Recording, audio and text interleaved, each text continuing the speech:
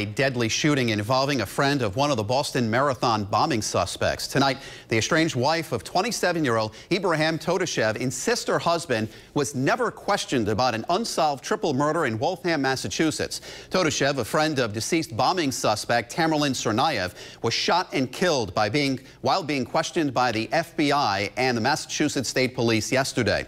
Law enforcement sources tell CBS News that Todashev had implicated himself and Tsarnaev in the 2011 Waltham murders before he was shot to death.